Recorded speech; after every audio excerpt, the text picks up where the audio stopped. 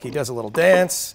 He's like, that was my little dance for you. Give me a nickel. That's Jason Johnson's cigar-smoking, dreadlocks-wearing marionette that he hand-carved after a long journey to Prague. He and his still-unnamed sidekick will tell you the tale this weekend as the first 2018 act of the City Heights Puppet Project. You can come down. I'm down on one knee. Down on one knee for you. Johnson's show is one of a series at the City Heights Performing Annex to entertain but also inspire the neighborhood's diverse residents.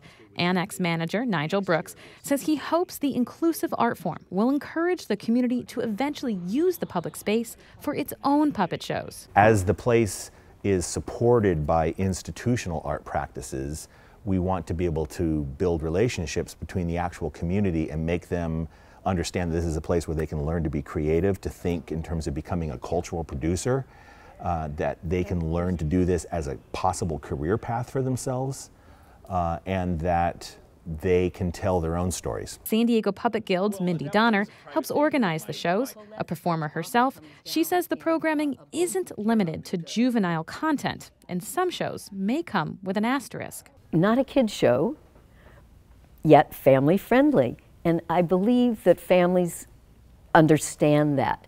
It's not designed to be a kid's show.